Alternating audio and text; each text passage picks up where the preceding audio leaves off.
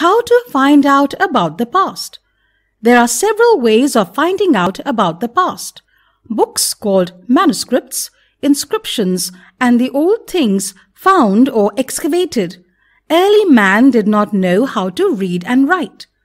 People started to write on the dry palm leaves or specially prepared bark of the birch tree.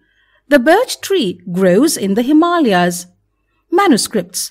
The books were written by hand and called manuscripts.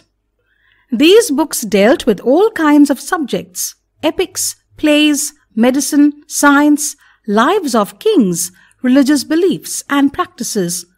By studying these books, we can find out about the culture of that time: food, style of clothes, houses, agriculture, trade, battles, etc. Inscriptions. These are writings on hard surfaces like stone or metal. Kings often kept records of victories in battle. They used to get them inscribed in stones on the walls of a building.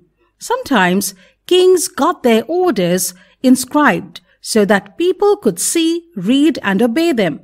Some land documents were recorded on copper plates. Writings on hard surface are difficult to inscribe, but the inscriptions on hard surfaces last longer for hundreds of years, sometimes thousands of years. Sources. The information obtained from the study of the manuscripts, inscriptions and archaeology is called source. Once sources are found about a certain thing or person of the past, the scholars learn about it and organize the details bit by bit to make its whole form appear. It is like reconstruction. The scholars who study the past are called historians. So, archaeologists and historians use all the sources like the clues by a detective to find out the unknown details of the past.